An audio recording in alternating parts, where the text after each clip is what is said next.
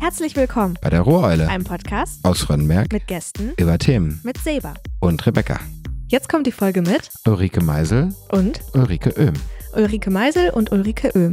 Wertschätzung, Justizvollzugskrankenhaus, Krankenschwestern. Hab gerade noch Musik gehört. Was denn? Jailhouse Rock. Echt jetzt? Ja klar, genau mein Humor. Zur Einstimmung. Heute sind nämlich 2 Frauen aus dem Knast zu Gast bei der Ruhe-Eule. Ja, die arbeiten aber, ne? Ja, nicht Inhaftierte.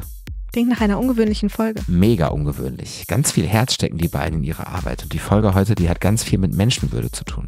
Dabei kommen wir auch auf ein paar heftige Themen, weil es auch um die Straftaten geht, die die Menschen da begangen haben. Genau. Hört die Folge dazu bitte zu einer Zeit, wo ihr das gut verkraften könnt. Sonst noch was? Ja, achtet beim Hören doch mal auf das Thema Gerechtigkeit und was die beiden aus ihrer Sicht dazu sagen. Und noch was? Ja, wir haben heute 2 Ulrikes. Voll witzig. Zum einen ist da Ulrike Meisel. Sie kommt aus Fröndenberg und ist gelernte Kinderkrankenschwester. Seit 17 Jahren arbeitet sie im JVK. Außerdem ist sie seit 30 Jahren beim Theater ohne Rahmen und singt aktuell im Chor der evangelischen Gemeinde. Und dann ist da noch Ulrike Oehme. Stammt aus Gelsenkirchen und hat auch hier ihre Ausbildung absolviert. Danach hat sie kurze Zeit im Ausland gearbeitet und hat anschließend im JVK angefangen, wo sie nun seit fast 30 Jahren als Krankenschwester arbeitet. Außerdem fährt sie gerne Motorrad oder geht spazieren mit ihrem Hund. Geht's los? Los geht's!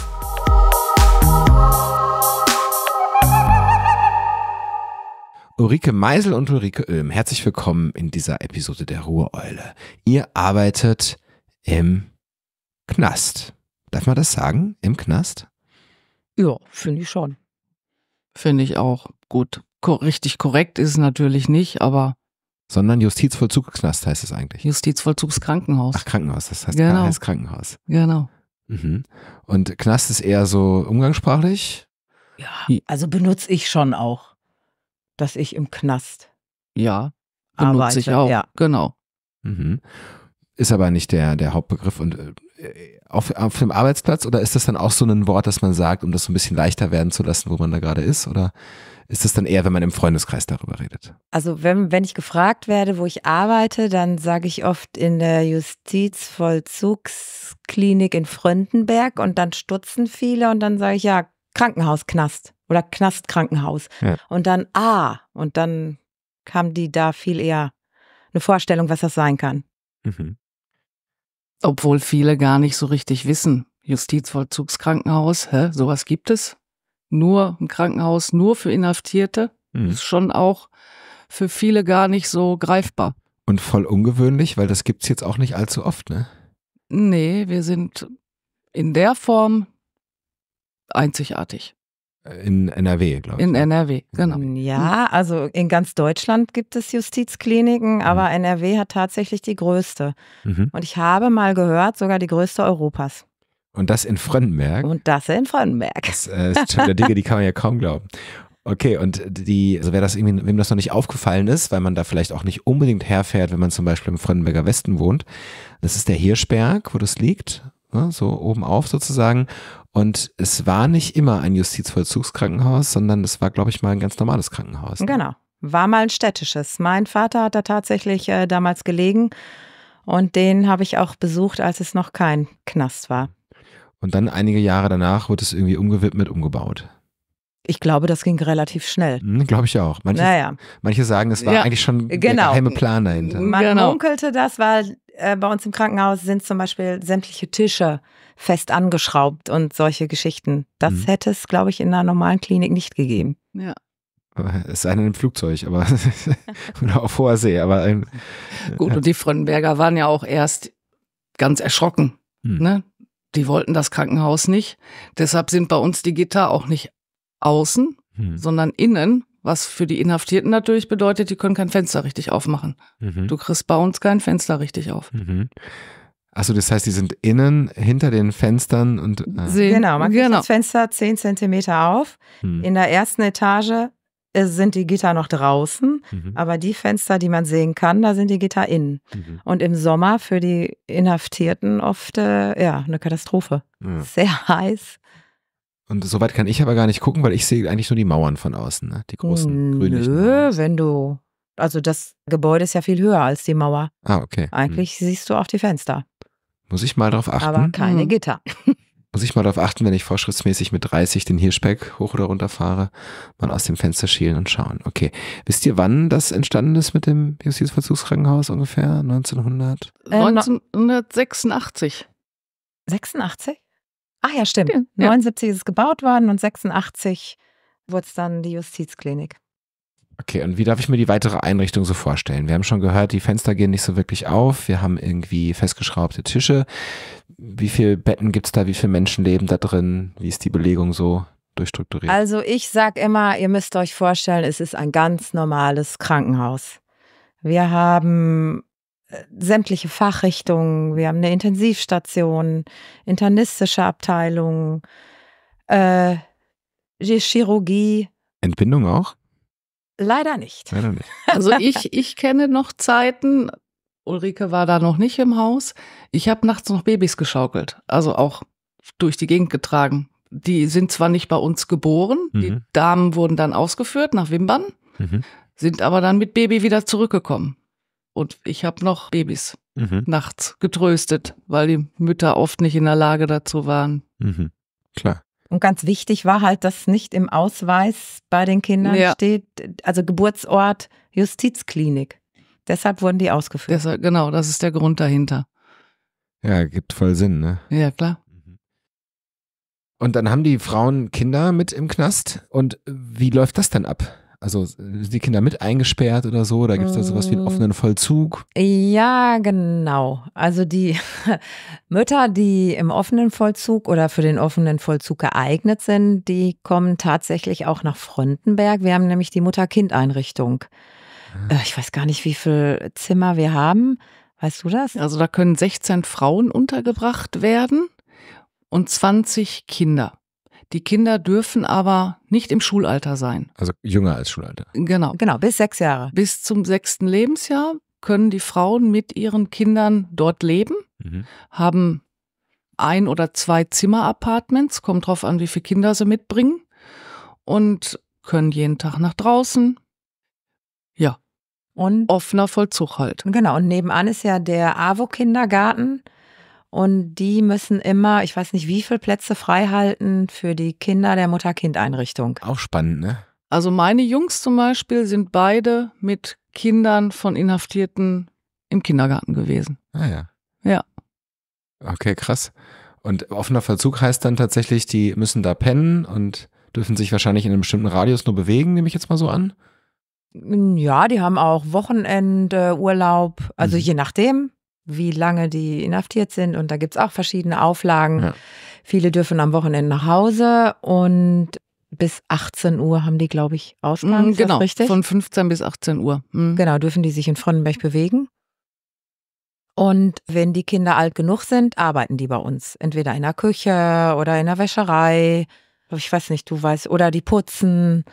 Also irgendwie, um auch den Tag sinnvoll zu gestalten. Also gerade das ist ja auch das, was denen häufig fehlt. Struktur, geregelten Tagesablauf, und das kriegen die halt da beigebracht. Da arbeiten Erzieher, Sozialarbeiter und Beamte. Ist ja gerade mit einem Kind auch mega wichtig, dass da Struktur in den Tag kommt. Genau. Was macht das mit den Kindern? Du hast gesagt, deine Jungs haben mit denen zusammen waren zusammen im Kindergarten mit denen.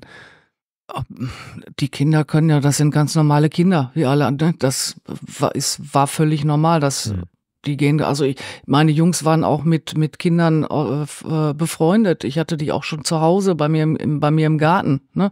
Gut, das musste ich damals abklären, ob die bei mir, ich wohne da nämlich direkt an der Mutter-Kind-Einrichtung, ich habe da eine Dienstwohnung und ich habe sehr, sehr engen Kontakt zu den Müttern außer Mutter-Kind-Einrichtung. Und als meine Kinder noch mit denen im Kindergarten waren, hatte ich auch ganz oft die Kinder dann bei mir im Garten sitzen. Krass. Ja. Auch was man nicht so mitkriegt, wenn man da vorbeifährt, dass es noch diesen Teil da gibt. Wie viele Menschen sind inhaftiert? Das sagt man so, inhaftiert oder stationiert? Bei uns. Also 190 Betten haben wir. Ja, plus 8 Intensivbetten. Ne? Und genau. 3 große psychiatrische Stationen, wobei eine davon Männer und Frauen sind. Die anderen sind nur mit Männern belegt. 2 internistische Stationen, eine Isolierstation, Da sind auch Männer und Frauen also drauf. Quarantänemäßig? Ja, so TBC und sowas, ne? Also wirklich hoch ansteckende Erkrankungen. Corona-Fälle kamen dahin. Genau, ja. Und eine chirurgische Abteilung. Ja, und so die Funktionsbereiche dann. Ne? Da ist ja alles Röntgen, Endoskopie und Billigärzte gehören auch noch dazu. Und ist die Bude immer voll oder ist da ein bisschen Puffer eingebaut? Es gibt solche und solche Zeiten. Die haben natürlich bei uns auch viel längere Liegezeiten. Also die werden jetzt, also es läuft nicht wie draußen. Die liegen teilweise Monate bei uns. Manche auch Jahre, tatsächlich. Ne?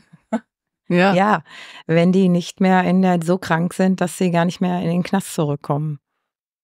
Ja. Also Krankheitsbilder, die einen ans Bett fesseln oder sowas? Oder was ist das dann zum Beispiel?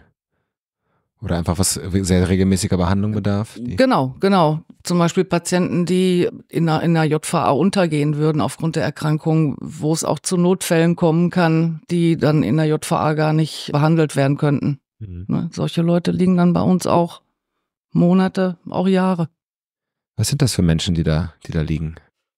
Ja, eigentlich, ja, Menschen wie du und ich, aber auch, man trifft natürlich ja erstmal auf die Prominenz auch, die wir aus Film und Fernsehen kennen, aus den Medien.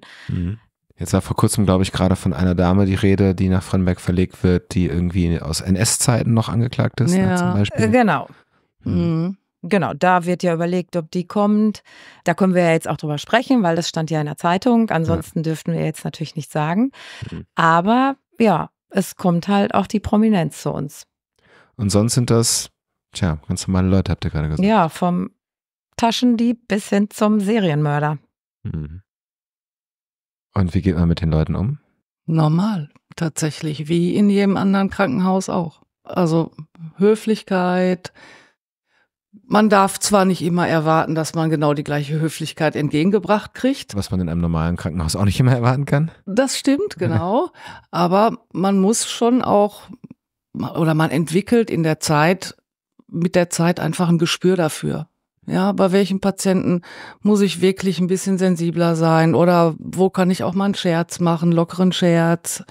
Und das weiß man über die Jahre dann. Welche Art von Scherz macht man mit einem Serienmörder?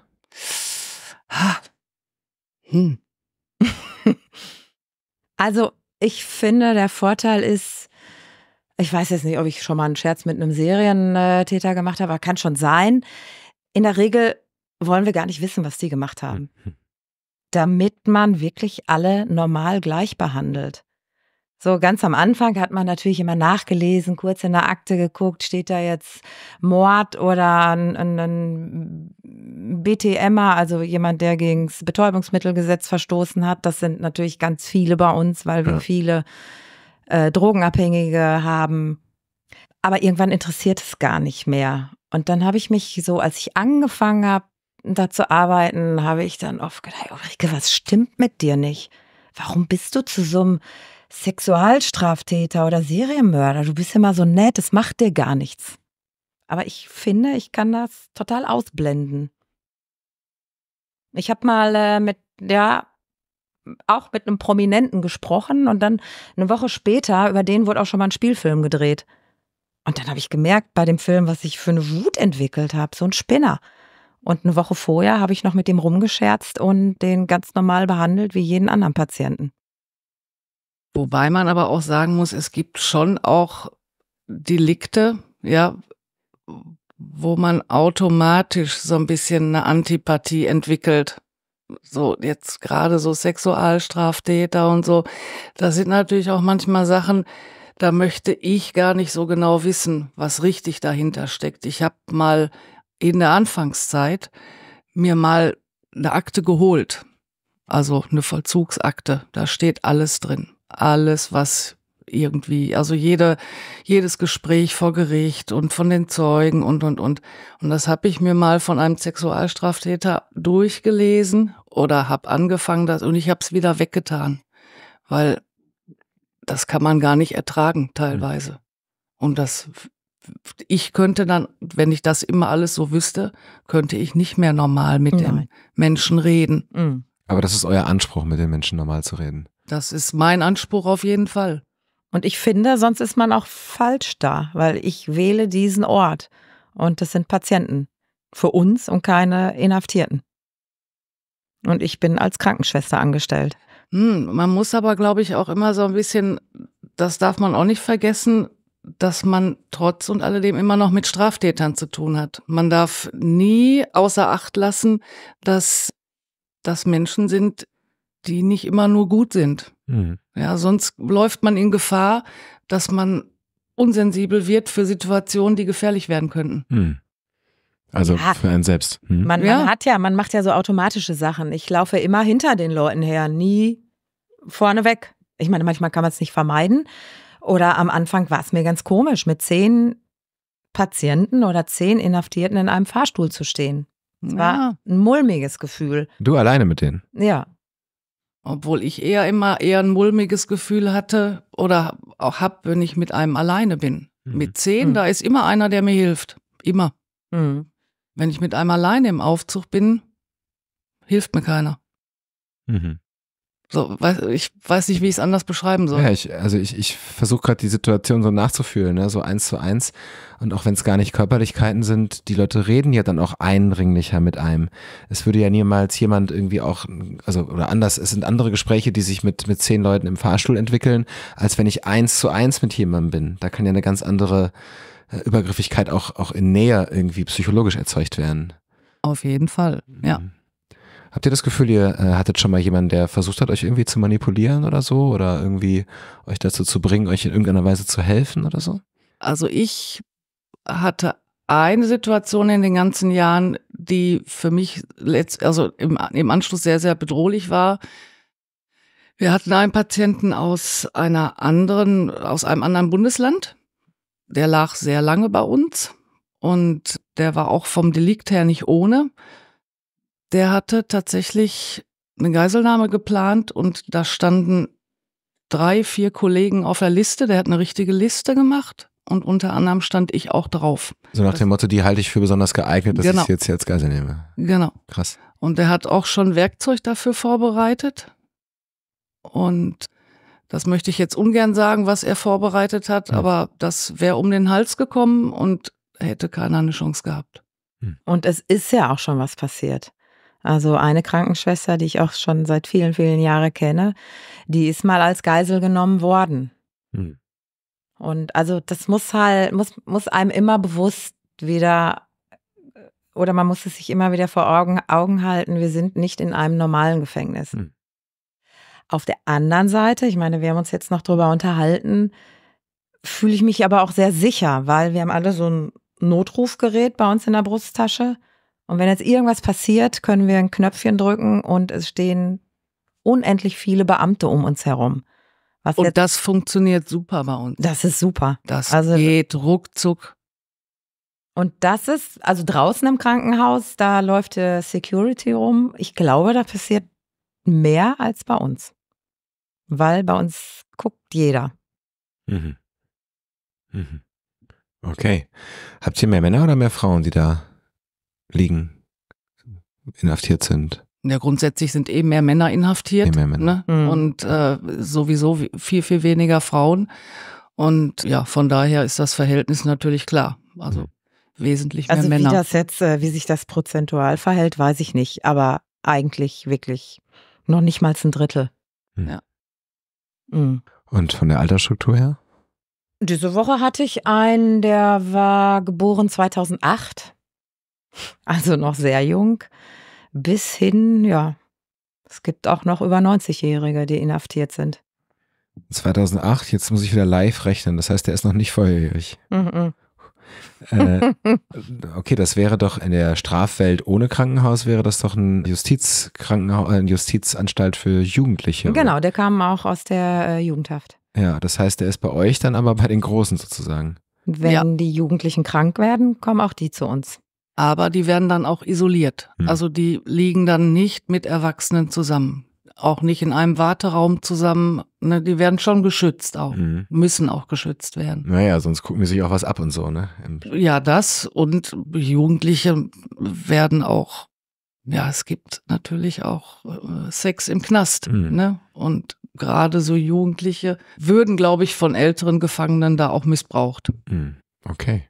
Ja, das war jetzt schon eine erste Viertelstunde ein krasser Einblick in einen unfassbar spannenden Beruf. Vielen Dank bis hierhin. Jetzt bitte ich mal kurz die Rebecca rein mit dem Eulenspiegel.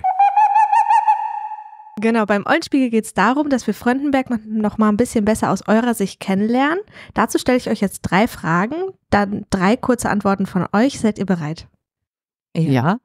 Und normalerweise spreche ich immer nur mit Vornamen an, aber weil wir zweimal Ulrike haben, sage ich das mit Nachnamen diesmal. Das ist dein liebster Ort in Fröndenberg, Ulrike Meisel. Mein liebster Ort in Fröndenberg ist, ich bin gern an den Ruhrwiesen tatsächlich. Ulrike Oehme? Ist bei mir ähnlich, weil ich einen Hund habe. Da gehe ich viel mit dem Hund spazieren. Ja. Dann auch manchmal zusammen vielleicht? Nee, tatsächlich noch nicht. Nee, vielleicht wird das ja noch. Dann die zweite Frage. Das geht so nur in Fröndenberg. Ulrike Meisel? Dass ich in Edeka gehe und mich manchmal verstecke, weil ich so viele Menschen kenne. Und ja, manchmal ist das total toll, aber wenn man es eilig hat, kann das auch ganz schön anstrengend sein. Ja, dann Ulrike Oehme. Ja, da ich aus Gelsenkirchen komme, ist Fröndenberg viel, viel kleiner und da kann man schon einmal drumherum laufen, um Gelsenkirchen nicht. Das stimmt. Ja. Dann kommen wir schon zur letzten Frage. Das ist eine kuriose Sache, die du mal in Fröndenberg erlebt hast. Ulrike Meisel. Eine kuriose Sache. Oh mein Gott, so spontan. Ja, kurios fällt mir jetzt gerade ein. Also es war auch schrecklich, als die Wasserkatastrophe in Fröndenberg war. Ich wohne am Hang und meine untere Wohnung war komplett überflutet. Und ich hätte im Leben nicht gedacht, dass das mal passieren wird. Das war schon, ja, eigentlich schrecklich, doof, kurios. Und hoffentlich wieder alles gerichtet? Ja, musste halt alles renoviert werden und ja, ich stand dann draußen und dachte, ey, was für Niagara-Fälle sind hier in Warmen. Also, weil wir haben einen kleinen Rammbach und man stand draußen und dachte, wow, Wahnsinn. Ulrike Oehme? Für mich war sehr kurios, als ich das JVK erste Mal gesucht habe. Das habe ich mitten in der Nacht gemacht, weil ich ein Vorstellungsgespräch ganz kurzfristig gekriegt habe und stand erst vor der Gesamtschule und habe gedacht, das wäre das JVK, weil es kein Schild gab irgendwie. Und ja, irgendwann habe ich es dann gefunden. Fand ich sehr kurios. Ja, aber gefunden zum Glück. Ja, ich habe es dann irgendwann gefunden, genau. Ja, das war's auch schon wieder mit dem Eulenspiegel. Dann jetzt zurück zum Gespräch.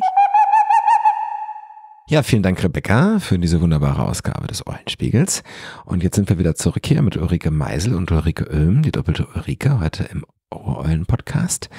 Sagt mal, wie seid ihr eigentlich da hingekommen? Also das heißt, welche Ausbildung habt ihr gemacht und warum dürft ihr in der Justizvollzugskrankenhaus-Sache arbeiten? Ja, also bei mir war es so, ich habe vorher ich bin gelernte Kinderkrankenschwester, habe dann ein paar Jahre bei Bethel im Behindertenbereich gearbeitet und habe dann meine Kinder bekommen, war alleinerziehend und habe einen heimatnahen Job gesucht und einen Job, in dem ich nicht im Schichtdienst arbeiten muss. Und in der Ambulanz im JVK wurde eine Stelle frei. Und das war so mein Beweggrund, da muss ich unbedingt hin, weil wo kann ich als Krankenschwester oder wo bekomme ich einen Job, ohne dass ich im Schichtdienst arbeite? Mhm. Und das waren erstmal so meine Beweggründe. Mhm. Ja. Und bei dir? Ich komme eigentlich aus Gelsenkirchen, habe dort in einem sehr, sehr großen Haus gelernt, über 1000 Betten hatten wir da und ja, viel, viel Stress und irgendwann war ich nach der Ausbildung dann auch meinen Beruf so ein bisschen leid tatsächlich. Ich musste mir überlegen, will ich das so den Rest meines Lebens machen? Bin dann erstmal ausgestiegen, war eine Zeit im Ausland, bin dann wieder zurückgekommen und habe dann überlegt, was mache ich jetzt? Dann war ich auch bei Logopädin, ob ich mich da weiterbilde aber irgendwie habe ich dann in einer Fachzeitschrift das war eine ganz kleine Mini-Anzeige vom JVK gelesen und habe gedacht, Justizkrankenhaus, das könnte spannend sein. Und habe da angerufen ob sie noch Stellen haben, hatten sie noch. Das ging auch ganz, ganz schnell. Ich habe Bewerbung geschrieben, sofort ein Vorstellungsgespräch. Ich kam da rein, ich hatte keine Berührungsängste. Nachdem du erst in der Gesamtschule warst. Genau, nachdem ich da nachts erst an der Gesamtschule war. Ja, vor 30 Jahren sahen die Gebäude, glaube ich, auch noch ähnlicher aus in ihrer Wirkung als heute. Und ja, hatte keine Berührungsängste jetzt da irgendwie oder habe gedacht, nee, hier kann man nicht arbeiten oder das will ich nicht oder ich fand's gut von Anfang an, ja. Und deshalb bin ich auch schon 30 Jahre da. Und inwiefern wird man dann vorbereitet auf den Umgang mit Verbrechern, Verbrecherinnen? Wir hatten alle quasi einen Außeneinsatz. Ich habe erst ganz normal, irgendwie, ich glaube 2-3 Wochen oder so waren es auf der Station gearbeitet und dann bin ich in die JVA Werl abgesandt worden. Und um einmal richtig zu sehen, wie ein richtiger Knast aussieht. So, und wie da gearbeitet wird und das war meine Vorbereitung. Ich glaube, das waren 3 Wochen damals. Ah, okay. Die hatte ich tatsächlich gar nicht. Als ich angefangen habe, in der Ambulanz zu arbeiten, sind direkt andere weggebrochen durch Schwangerschaft. Die eine ist in den Personalrat gegangen und ich stand dann alleine in der Ambulanz. Ich hätte gar nicht die Möglichkeit gehabt, so ein paar Wochen wegzugehen. Also wirklich vorbereitet ist man nicht.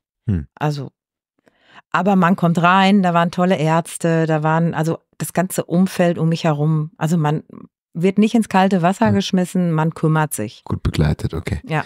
Ihr habt vorhin von einigen brenzligen Situationen erzählt. Wie habt ihr euch oder wie seid ihr qualifiziert worden, um damit umzugehen? Also welche Sicherheitsvorkehrungen könnt ihr für euch treffen? Ihr habt schon von dem Drücker erzählt und so, aber was könnt ihr selber tun? Eigentlich macht das nur die Erfahrung. Das ist wirklich, über die Jahre entwickelt man einfach ein Feingefühl. Was sind die Situationen, die für mich jetzt gefährlich werden könnten? Oder ja, das kann man, ich finde, das kann man so nicht erklären. Das macht die Zeit, die man da arbeitet. Auch, dass man Gefühl für die Leute kriegt, ne, dass ich kann mit einem Junkie ganz anders umgehen, so wie Ulrike vorhin sagte, oder mit einem Serienmörder oder einer Serienmörderin oder gibt's ja auch, ne? Also, da geht man ganz anders mit um. Oder anders drauf zu. Ja, aber du hast auch, glaube ich, schon mehr brenzlige Situationen erlebt. Also in der Ambulanz, da kommen die Leute erstmal hin, haben Angst, sind krank. Da ist das eigentlich wie im normalen Krankenhaus. Ja gut, dafür sind sie zu kurz in der Ambulanz. Genau. Das ist ein Durchlauf auf der Station. Da bricht noch keiner aus, so, ne? Die sind alle noch aufgeregt selber dann, ne? Ja, und die sind halt krank, die wollen ja was von einem. Aber sobald die auf den Stationen sind, dann fordern die. Dann, ja, es geht ja ganz viel um Drogen, die fordern halt permanent. Und das passiert unten nicht. Da haben die Krankenschwestern, die auf den Stationen arbeiten, die müssen schon sich ein härteres Fell angewöhnen. Auf jeden Fall. Da sind auch so Sachen, also mir ist mal eine Kanne hinterhergeschmissen worden oder ein Eisbeutel, ne, wenn die sauer sind auf irgendwas, dann musst du damit rechnen, dass du Blitzableiter bist. Die meinen dich nicht persönlich, ne, die meinen nicht mich persönlich, aber irgendwas ist schief gelaufen. Irgendwas haben sie nicht gekriegt oder der Einkauf, der kam nicht pünktlich und ne, es gibt so viele Situationen und dann fliegen da auch schon mal irgendwelche Sachen hinterher. Ich höre trotzdem eine gewisse Belastung raus, so auch für die eigene Seele. Wie schafft man da einen Ausgleich zu? Also ich muss sagen, ich nehme gar nicht so viel mit nach Hause. Ich hatte mal einen Fall, da liefen mir auch wirklich die Tränen. Das war ein 15-jähriges Mädchen, die kam an und hat sämtliche Drogen genommen, die ich gar nicht kenne. Und dann habe ich irgendwie, die war auch erst ziemlich grantig, hat viel rumgeschimpft und dann habe ich sie gefragt, ich sag, seit wann nimmst du denn diesen ganzen Mist? Seitdem ich am Dortmunder Hauptbahnhof lebe. Ich sag, und seit wann lebst du am Dortmunder Hauptbahnhof? Ja, seit meinem 10. Lebensjahr. Und das hat mich ein so hübsches Mädchen mit großen braunen Augen. Und dann habe ich nur gedacht, mein Gott, mit 10 Jahren haben meine Kinder noch mit Puppen gespielt. Und dieses 10-jährige Mädchen lebt am Dortmunder Hauptbahnhof. Und dann kann man sich vorstellen, was da abgeht, was die alle machen muss, auch um an Drogen zu kommen. Und da geht es ja ganz viel um Prostitution und Naja, und irgendwann sagte sie, ach, eigentlich habe ich schon die ersten Drohungen im Mutterleib bekommen. Und das finde ich, also das ist auch für mich immer so das Traurige. Viele haben ja keine Chance im Leben. Die werden in diese Welt der Kriminellen geboren. Und das, da bin ich auch für mich selber so dankbar, dass ich so behütet groß geworden bin, dass ich einfach Chancen im Leben hatte. Und das haben ganz viele Leute nicht. Ja, gerade die Junkies nicht, ne? Ja. Die wirklich manchmal unter Umständen oder wenn die einem so die Geschichte erzählen, gut, man muss auch immer ein bisschen vorsichtig sein. Manche Sachen stimmen vielleicht auch immer, man darf nicht immer erwarten, dass man immer nur die Wahrheit präsentiert bekommt. Ja, ne? Man muss auch ein bisschen kritisch sein, aber auch das lernt man mit der Zeit. Aber die Junkies sind zum Beispiel für mich ein Personenkreis im Knast, wo ich immer noch großes Mitleid mit habe, weil die ganz oft in sehr, sehr, sehr desolaten Zustand ankommen, körperlich, seelisch und ja. Es ist halt eine Sucht. Also. Ja, und die sind einfach krank, die sind wirklich krank. Ich bin im Studium mal ein bisschen in die Obdachlosenarbeit geschlittert und habe da festgestellt, das sind Menschen wie du und ich, die einfach mal irgendwo einen Zug verpasst haben. Ja. So in ihrem Leben. Und dann haben sie ihre Wohnung verloren. Manchmal unverschuldet und so, ne? Und jetzt leben die ja, machen Platte und so, aber sind keine schlechten Menschen. Und so ähnlich stelle ich mir das bei Junkies auch vor. Ist auch so. Junkies sind ganz oft sehr, sehr kreative Menschen. Ganz kreative Menschen. Also wie viele Bilder ich von Junkies Geschenke gekriegt habe im Laufe der Jahre, wo ich gedacht habe, ey, Hammer. Mir hat auch ein Gefangener, ich habe tatsächlich auf dem Rücken ein Tattoo und das hat mir ein Gefangener gemalt. Ach krass. Echt? Ja. Ach, guck mal, ja. das wusste ich gar nicht. Was für ein Tattoo ist das? Ein Tweibel, ne? Also, aber richtig gut gemacht. Ich kam nicht weiter mit meiner Idee und Er hat es nicht gestochen, aber er hat es gezeichnet. er hat es für mich gezeichnet. Ja, aha, okay. Genau. Er hat Krass. mir diese Vorlage gezeichnet. Ach, guck mal, da fällt mir gerade die Waschmaschine ein. Was für eine Waschmaschine. Ich hatte doch mal einen Patienten auf der Liege sitzen und denk so, oh, interessantes Tattoo, was Sie da am Rücken haben. So eine ganz hässliche Waschmaschine. Ich sag, warum lässt man sich so eine hässliche Waschmaschine auf den Rücken tätowieren? Und dann sagte er nur, naja, wenn ich rauskomme, den bringe ich um.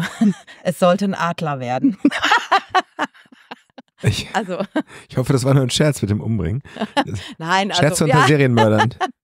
Naja, aber solche Sachen gibt's halt auch. Und die Leute, die sind dann ein paar Tage, Wochen, Monate bei euch und irgendwann sind sie aber gesund. Dann gehen die zurück in einen Regelknast, nehme ich an, Justizvollzugsanstalt. Und kriegt ihr manchmal mit, wie die Geschichten ausgehen? Ob die Leute rehabilitiert werden, ob sie es schaffen zurück sozusagen? Ja, manchmal kriegt man es mit, weil bleiben auch welche in Fröndenberg hängen. Also ich kenne 2, 3, die in Fröndenberg hängen geblieben sind. Und trifft man die irgendwann beim Edeka? Die trifft man ganz normal beim Edeka, im Lidl oder ja. Ist aber auch okay. Ja, klar. Ne? Hat seine Strafe verbüßt. Ja, definitiv. Ne? Und ja. Na gut, aber viele kommen halt auch wieder. Gerade die Drogenabhängigen und ich meine, es ist die Sucht, also es ist ja ganz schwer, gerade von den Drogen wegzukommen. Und ja, die werden immer wieder straffällig und die erleben wir. Ich bin ja in der Ambulanz, ich mache die HIV- und Hepatitis-Ambulanz, was natürlich auch unter den Drogenabhängigen stark verbreitet ist und ganz, ganz viele sehe ich immer und immer wieder. Und habt ihr auch schon mal jemanden getroffen, den ihr woanders her kannt? So, hallo Frau Paschulke aus dem Kirchenchor, was machen Sie denn hier? Mir ist es tatsächlich mal passiert. Wir kennen uns doch eher. Es war ganz, also ich bin dann auch nicht hingegangen, ich habe es gelesen, vom Weiten habe ich ihn gesehen und das ist dann natürlich sehr unangenehm und wir müssen es auch melden. Also wir dürfen auch gar nicht. Also käme jetzt wirklich jemand dahin, den wir sehr gut kennen, da müssen wir uns fernhalten. Ja, logisch. Ja. Also ich habe einen alten Kumpel aus Gelsenkirchen bei uns getroffen. Auch Junkie dann, der hat damals auch schon Drogen genommen, ne? Und ja, ich hätte ihn zum Beispiel nicht mehr erkannt. Er hat mich aber erkannt. Krass. Und hat mich angesprochen. Ja. Und gerade weil du sagst, du hast sie nicht erkannt, die Leute altern ja so extrem. Also die kommen. Junkies jetzt meinst du? Junkies, ja. Oder auch Alkoholabhängige, da guckt man manchmal aufs Geburtsdatum und denkt, ey, das gibt's doch nicht. Die ist erst 40, sieht aber aus wie 70, also wirklich ganz extrem. Ja, keine Zähne mehr im Mund und Frauen altern da auch noch schneller. Mhm. Ja, Männer, da denkt man immer, oh, Drogen können auch konservieren, ne? Aber aber bei den Frauen ist das schon so, aber das liegt an dem, weil Frauen sich viel prostituieren müssen, ne? Weil sie damit einfach. Ja, und die Körperhygiene und ja, man macht sich nicht so viel daraus, ja. Mhm. Es bleibt auf der Strecke. Ja. Okay, wir hören hier ziemlich dramatische, bewegende Geschichten. Ich frage mich aber gerade, wird hinter den großen grau-grünen Mauern auf dem Hirschberg, wird da auch gelacht? Ohne Ende. Ja, wir lachen viel. Wir lachen wirklich viel. Also mit den Patienten auch, ne? Und wir versuchen eigentlich, also gerade wir so in der Ambulanz, wenn die Leute ankommen, wir versuchen schon immer eine gute Stimmung auch zu machen, weil wenn man einen Patienten hat, der freundlich empfangen wird, auch, ne, so ein bisschen und so ein bisschen scherzhaft, dann hat man auf jeden Fall bessere Chancen, dass das ganze Gespräch so verläuft. Ne, als wenn ich da hinkomme mit so einem Gesicht und dann kann ich mir sicher sein, dass mein Gegenüber schneller auch wird. Ich weiß nicht, wie ich es anders sagen soll. Ja, und wir haben natürlich auch Geschichten, die bei uns passieren. Ich glaube, die erlebt man draußen nicht so. Wir hatten doch letztens den einen Patienten, der hat komische Sachen geschluckt. Ein Stück Jeanshose, Matratze und eine Zahnbürste hatte der in seinem Magen. Ist das so eine Art körperinterner MacGyver, der baut da was in seiner Magensäure oder was? Nee, ja, die sind gern, ich weiß nicht, was hatte der für Beweggründe? Also früher haben das ganz viele gemacht, um zu uns zu kommen. Ach so, weil bei euch die Bedingungen ein bisschen angenehmer sind als... Genau, aber warum der das jetzt gemacht hat, weiß ich gar nicht. Irgendeine Protestaktion war das. Ach genau, ich protestiere, ich esse Jeans. Ja, genau. Der wollte irgendwas erpressen. Ja. Oder wir haben ja auch ganz viele Hungerstreiker, die wirklich wochenlang nichts essen, ich möchte jetzt nicht hier in Gelsenkirchen sein, ich möchte nach Werl kommen und dann, essen die ganz, ganz lange nichts. Manchmal geht es auch um ganz banale Sachen. Ich kriege nicht den Fernseher. Ne? Ich will einen Fernseher auf der Hütte und aus irgendwelchen vollzuglichen Gründen geht das nicht und dann fangen die an zu erpressen. Dinge zu schlucken oder nicht mehr zu essen, Rasierklingen, das gibt's ja, ne? Die schlucken ja alles Mögliche. Okay, wir waren aber eigentlich bei lustigen Geschichten. Gibt's denn auch mal was, oder ist mal was Anekdotenhaftes passiert, irgendwie, wo man irgendwie, was man so erzählen kann jetzt, was irgendwie lustig war? Ich sag mal, die Highlight-Geschichte, da lacht mein Chef immer furchtbar drüber. Ich habe irgendwann mal einen Patienten entlassen. Ich wusste, der wird in 2 Wochen Haft entlassen und der war bei mir in einer HIV-Ambulanz und ich habe gesagt, so, tschüss, Herr so und so, machen Sie es gut und ich hoffe, wir sehen uns nicht wieder.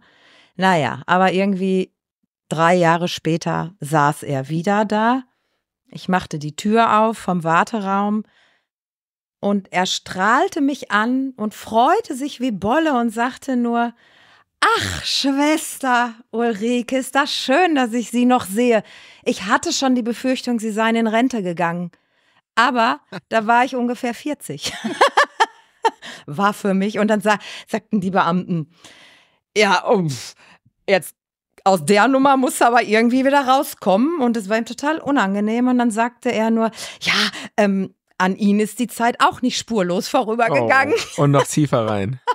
Und dann alle nur so, lass es, ist alles gut. Und das kriegten halt alle um mich herum mit. Und naja, da war das Gelächter natürlich groß. Ja. Ja, so meine lustigste Geschichte ist eigentlich, da habe ich einen Patienten, ich arbeite jetzt in der Ambulanz, aber habe ja auch viel auf den Stationen gearbeitet. Und wenn wir Patienten abholen, dann holen wir die aus der Kammer ab. Da werden die umgekleidet vorher. Und das war auch ein Patient, der war schon öfter bei uns und der hat sich auch so gefreut, mich zu sehen. Durch meinen Aufenthalt im Ausland habe ich zu der Zeit sogar noch relativ gut Spanisch gesprochen und ich konnte mich mit ihm verständigen, deshalb fand er mich so toll. Ich hole den unten in der Kammer ab, ich komme um die Ecke, der sieht mich und freute sich, nahm mich in den Arm, hat mich hochgehoben und die Kollegen aus der Kammer sagten sie nur, ihr kennt euch wohl besser. Und ich habe nur gemerkt, wie ich einen roten Kopf kriegte, aber der Patient hat das gar nicht so empfunden und mir war das so unangenehm in dem Moment und hinterher habe ich aber auch Tränen darüber gelacht, weil wirklich nur so, ne? Das zeigt ja dann scheinbar, dass eure Art irgendwie dann auch ankommt und den Leuten dann auch vielleicht ein bisschen Mut und Zuversicht schenkt in so einer Phase, im besten Fall Phase des Lebens, wo man das sonst wahrscheinlich nicht so oft erfährt. Also von den Schließern oder so, weiß ich jetzt nicht. Ja, es gibt immer solche und solche. Also es gibt ja ganz viele nette Menschen bei uns. Ich finde auch, das Arbeitsklima ist es ist klein. Nicht so, ich habe irgendwann mal in den UNA hospitiert und dachte, da grüßen sich noch nicht mal die Kollegen untereinander. Du meinst im Krankenhaus, oder? Genau. Und ich finde, wir haben ein sehr familiäres Verhältnis untereinander und ja, und auch zu den Gefangenen also es ist ganz unterschiedlich, das Klima. Aber grundsätzlich sind die Patienten uns gegenüber schon freundlicher gestimmt. Ja, das ist einfach so. Ja, der Vollzug stellt ja was anderes, ganz anderes dar und hat ja auch die Aufgabe, für unsere Sicherheit zu sorgen. Und wir, ja, wenn man es so sagen kann, sind die Guten in dem Kreis dann. Ja, klar. Ne? Gibt es auch manchmal Menschen, die arbeiten bei euch, die dann Gefangene zu nett finden? Also bei Geiselnahmen würde man vom Stockholm-Syndrom sprechen, glaube ich, ne? Bis hin zu Zuneigung, die man auf einmal empfindet. Passieren solche Sachen? Solche Sachen passieren. Solche Sachen sind in der Vergangenheit passiert. Es gibt auch Beziehungen, die entstanden sind, die dann auch, ne, also ich weiß gar nicht, ein Paar, glaube ich, lebt sogar auch in Fröndenberg, ne? Das darf nicht passieren. Aber gut, aber dann bist du natürlich auch, wenn man das jetzt ganz offiziell macht, du bist deinen Job dann los. Ja, dann musst du damit leben, dass du da nicht mehr arbeiten kannst. Gut, aber wo Menschen sind, passieren Menschendinge. So, ja, ne? Ganz genau, genau. Okay. Spannend, was ihr so zu erzählen habt. Fällt euch noch irgendwas ein, was die Menschen, die uns jetzt hier zuhören, sehr wahrscheinlich nicht wissen über die Arbeit im Justizvollzugskrankenhaus? Oh, ich glaube, da gibt es eine ganze Menge, die man erzählen könnte. Ich glaube, manche haben eine völlig falsche Vorstellung von dem, was bei uns im Haus passiert. Also was immer wieder interessant ist, wir können auch an sogenannten Besuchstagen Freunde, Bekannte mitnehmen, ja, und denen das Haus zeigen. Ihr könnt das machen. Ja. Wir als Angestellte haben im Haus, meistens zweimal im Jahr findet das statt. Wir können dann für 2 Stunden Freunde, Bekannte oder überhaupt Interessierte, auch Nachbarn, ist egal, wen du mitnimmst, und kannst denen das Haus zeigen. Und viele sind dann wirklich erstaunt und denken, das gibt's doch gar nicht, ist ja wirklich wie in einem normalen Krankenhaus, ihr seid ja total gut ausgestattet. Ja, viele sind erstaunt. Ja, guck mal, wir haben CT, wir haben ein riesiges Labor, wir haben eine Badeabteilung. Also es ist ein Schwimmbad quasi. Ja, kleines Schwimmbad. Physiotherapie, Ergotherapie. Ja, es ist eigentlich ganz normal, außer dass man den ganzen Tag Türen auf, Tür zuschließen muss. Jedes Zimmer hat eine dicke Stahltür, eine Zellentür. Und ansonsten sind wir ein ganz normales Krankenhaus. Und wirklich gut ausgestattet. Das muss man einfach so sagen. Das Land zahlt gut. Ja. Und das ist auch das Schöne, dass wir in keinem Wettbewerb zu anderen Häusern stehen. Ja, wir können machen, was wir wollen im Prinzip. Also die Ärzte, die können schon auch Untersuchungen veranlassen. Ja, da träumen manch andere von. Gut. Würden manche vielleicht als ungerecht empfinden, ne, das gerade, aber da geht's einfach auch um Kostengründe. Denn das sind einfach Kostengründe. Man kann sich ja vorstellen, wenn jeder Gefangene, der krank ist, in ein anderes Krankenhaus muss, also in ein normales Krankenhaus, der muss bewacht werden, da muss immer ein Beamter dabei, 24 Stunden und. Und das ist ja bei uns nicht. Das heißt, es ist letztlich sogar günstiger für den Auf jeden Steuerzahler, Fall. wenn Ja, die klar. Sachen da sind, dass dann gemacht wird. Ja, klar. Okay, und die Ärzte, die das dann machen, die Fachärzte, sind die auch alle bei euch angestellt oder kommen die dann eben schon mal dahin und machen dann diese Untersuchung? Also wir haben, ich glaube, 14 Internisten, chirurgische Ärzte, Anästhesisten und die ganzen Fachärzte wie HNO, Gynäkologie, Urologie, die kommen. Die haben ihre Tage, dann haben die ganz viele Patienten, die auch aus ganz Nordrhein-Westfalen kommen. So mittwochs zum Beispiel kommt immer das ganze Rheinland nach Fröndenberg. Witzig. Ja. Okay. Und eigentlich sind die komplett versorgt. Genau, der Neurologe kommt auch. Ja. Ich muss jetzt noch die Frage stellen, weil du es eigentlich gerade schon angesprochen hast. Wie gerecht ist das, wenn der Sexualstraftäter krebskrank wird und dann noch alles zwischen Himmel und Erde in Bewegung gesetzt wird, um den zu heilen? Tja, die haben, also erstmal muss man sagen, die haben ja erstmal keine freie Arztwahl. Ne? Und das Land ist in dem Moment für deren Versorgung verantwortlich. Also das Land übernimmt die Verantwortung für die Gesundheit von Inhaftierten. Ja. Ob das immer gerecht ist, weil viele Untersuchungen viel, viel schneller laufen. Wenn ich einen MRT-Termin brauche, warte ich 3 Monate. Ein Inhaftierter 2 Tage, 3 Tage. Das finden viele, glaube ich, ungerecht. Aber das hat wirklich Kosten, das sind auch wirklich Kostenersparnisse, die sich so keiner vorstellen kann. Ja, und letztlich muss man ja auch sagen, die Menschen kriegen ja ihre Strafe. Und der Entzug von Heilung ist ja nicht die Strafe, die Menschen kriegen, sondern der Entzug von Freiheit. Und so ist die Strafe. Okay, vielen Dank. Gibt es noch irgendwas, was ihr euch wünscht, was die Menschen, die vorbeifahren, was die irgendwie denken oder fühlen sollen? Irgendwas, was ihr den Menschen, die das jetzt hier hören, mit auf den Weg geben wollt? Das ist jetzt die Aufforderung, ein pathetisches Schlusswort rauszuhauen. Ich wurde anfangs, als ich angefangen habe im JVK, auch angefeindet. Auch im Bekanntenkreis, im Freundeskreis. Also mir hat meine damals beste Freundin gesagt, du hast so einen tollen Beruf. Wie kannst du in so einem Haus anfangen und mit dem Abschaum der Menschheit arbeiten? Fand ich ganz schlimm. Und finde ich heute auch noch schlimm. Weil ich davon ausgehe, dass jeder von uns in eine Situation kommen kann, in der er Sachen macht, die zu einer Straftat führen können. Und dann dürfen wir den Menschen trotzdem nicht die Würde absprechen. Genau. Weil wer wären wir, wenn wir das täten? Ja, genau. Und auch jeder Obdachlose, jeder Mensch hat eine Würde und auch jeder Inhaftierte hat eine Würde. Genau. Und dafür bin ich da. Darum bin ich Krankenschwester geworden. Amen. Und jeder hat auch eine zweite Chance verdient, finde ich, wenn man die Strafe abgesessen hat. Dann ist auch gut. Und ich finde so man entwickelt so eine tiefere Wertschätzung fürs eigene Leben und die eigenen Möglichkeiten, die man selber im Leben hatte, was anderen nie mitgegeben worden ist. Also es passiert mir ganz oft, dass ich meinen Eltern, meiner Familie, meinem Umfeld dankbar bin, dass ich in diese Welt hineingeboren bin. Eines der schönsten Ruhe-Eule-Schlussworte, die ihr jetzt gehört habt von Ulrike Oehm und Ulrike Meisel.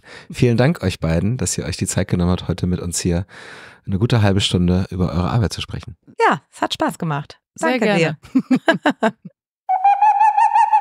Ja, super spannende Folge. Ich hätte noch viel länger tatsächlich zuhören können. Jo, bin aber jetzt auch ganz schön fertig. Wovon? Na guck mal, die gehen da jeden Tag in den Knast, in dieses Hochsicherheitsding und treffen auf Junkies, Sexualstraftäter und Mörder und die kamen dann trotzdem so abgeklärt rüber. Das lässt einen ja nicht wirklich kalt. Ja, und vor allem diese Sache mit der Geiselnahme, ich muss sagen, schon irgendwie erschreckend. Aber wie sie dann den Menschen dahinter sehen und auch Wertschätzung entgegenbringen, ist schon bewundernswert. Voll. Was mich auch total beeindruckt hat, ist, wie sehr sie von sich selbst ausgehend die Sachen beschrieben haben. Also wie sie ihre Motivation auf sich selbst bezogen haben. Wie meinst du das? Na, es ist den Ulrikes ein eigenes menschliches Anliegen, den kranken Menschen da eine würdige Zeit zu bereiten. Ah ja, und sie nicht nochmal zu verurteilen. Genau, weil die Krankheit ist ja nicht die Strafe der Insassen, sondern der Freiheitsentzug. Die Würde des Menschen ist unantastbar, auch bei Straffälligen. Ja, genau. Und wir sind ja nicht in der Position, einem Menschen seine Würde abzusprechen. Sein. Okay, das war's auch schon wieder mit der heutigen Folge. Alle Infos findet ihr wie immer in den Shownotes. Folgt uns auf Social Media, schaut auf unserer Webseite ruhe-eule.de vorbei und lasst uns gerne auch Feedback da. Tschüsseldorf!